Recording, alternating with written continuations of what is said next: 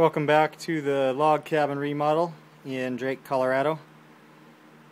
Today we just finished up our first step in our custom built stairs that are going to go to our loft from the kitchen level. So we'll climb up this wall right here and turn, and this will be our top step into the loft. We just got that cut in. Cut it into our log. Notched our log so you could slide the tread right into the log.